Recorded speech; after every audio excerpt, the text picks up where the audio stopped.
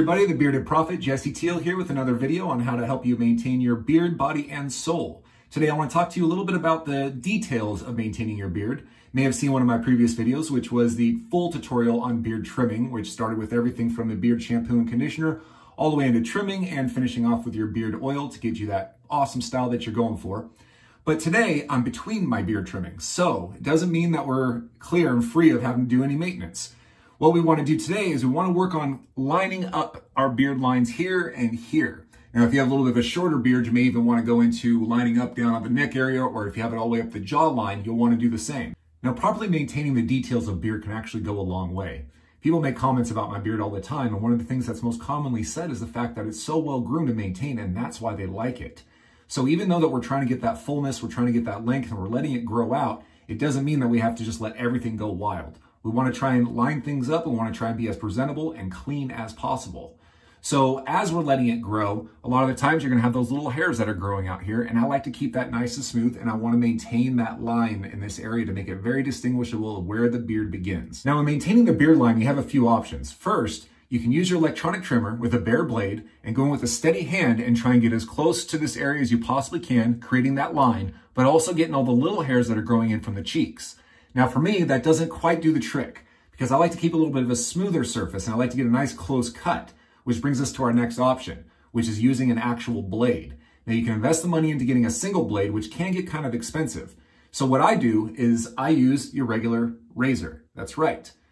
We actually do use razors as bearded ones. Now I use the Dollar Shave Club Executive Razor, and they actually get a really, really nice fine cut. So first we want to wet our blade, preferably with hot water, because it kind of acts as a lubricant and it's nice and smooth as it goes across the skin. But then we're going to take our blade and we're going to come down along that beard line and we're going to create that line going across the cheek like so. And once we've created that line, then we're going to make a second pass and we're going to actually come down across the cheek this way, towards the beard line. What I do is I usually come down and as I get to that line, I lift off and making that nice, fine, clean cut line all the way across.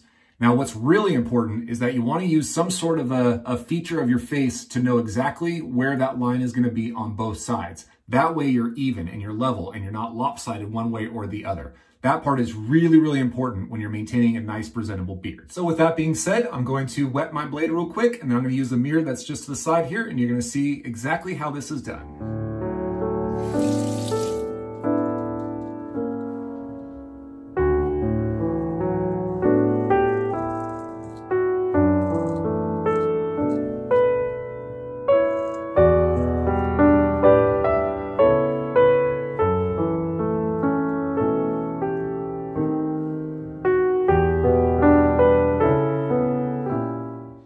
See that? Nice and smooth, nice clean line. Of course, I'm gonna have to do that on the other side as well, but once I do, I'm gonna have a nice and clean cut beard. And the key to this whole thing is presenting our beard the best we possibly can. Now, for those of you with more sensitive skin, you may need to use a shaving cream when doing the cheek area, or especially if you're doing the neck area, I highly recommend that you do use a shaving cream.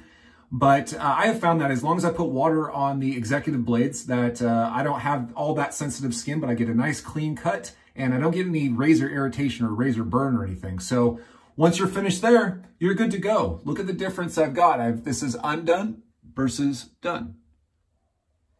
I think it makes a big difference. And as I mentioned, maintaining these details of a beard can go a long way. Give you a nice, clean, and presentable beard to where you're ready to go and change the world once again.